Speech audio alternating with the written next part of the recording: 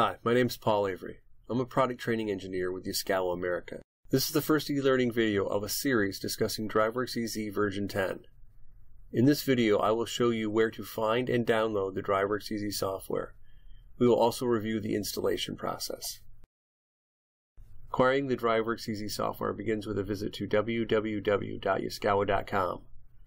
Hover over the word Products on the top menu bar. The drop-down menu will offer a link to the Industrial Software Tools webpage, so we will select that.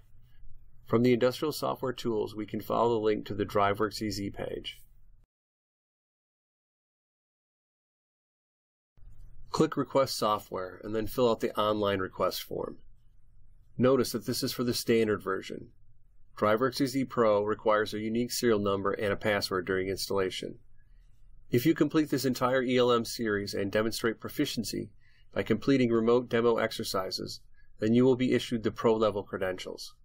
We will discuss Pro certification further in a future video in this series.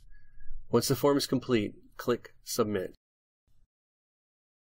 You should receive an email just about instantaneously. If not, be sure to check your spam folder. The email contains a link to download the software as well as the installation ID and password. Click the link to download the zip file. Extract the contents of the zip, run the exe. During the installation, when you get to the step asking for your ID number, you'll need to check the email you received. Click Next and do the same for the password. Proceed to finish the installation. Installing Yaskawa's DriveWorksEZ is simple and straightforward, but a word of warning. Some company laptops will have restrictions placed on them by their company's IT department. DriveWorksEZ may need a user with administrative privileges to install the software on some PCs with restrictions that prohibit proper installation. If you run into issues during installation, you may want to contact your IT for assistance even before you contact Yaskawa technical support.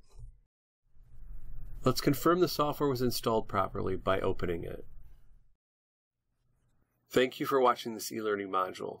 The next module in this series will feature an introduction to the DriveWorksEZ software.